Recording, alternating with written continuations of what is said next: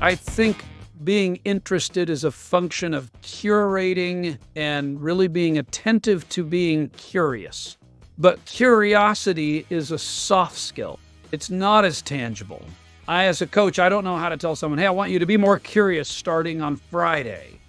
I think it's something that you can become aware of. So specifically, if I'm speaking with somebody, then they might express something, state of what they perceive to be a fact about something. Let's say it's not something that I see eye to eye with. Rather than, for me, try to come against that, I think practicing curiosity. Hey, tell me a little bit more about that. Everything you think in the moment you think it, you think you're right. I think I'm right.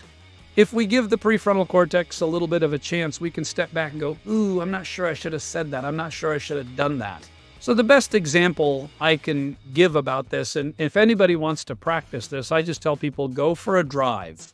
We all drive around thinking this activity, we might be the only people on the planet that know how to do it. And everybody else is some bumbling idiot that doesn't use their turn signals or speeds or whatever. And so now when I'm driving and I think, gosh, that person, what an idiot. I think that to myself.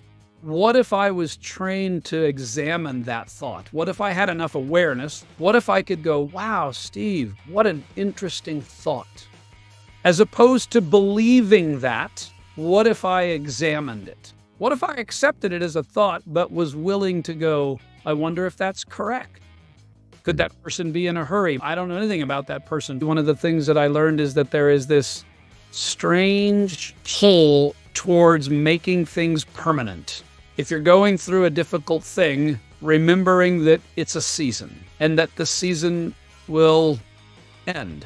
When we're going through a challenging time and we compound it by making it permanent, now you're fighting two battles. And so probably the challenging thing is already enough. So if we can keep in mind that whatever the season, it's a season of our lives.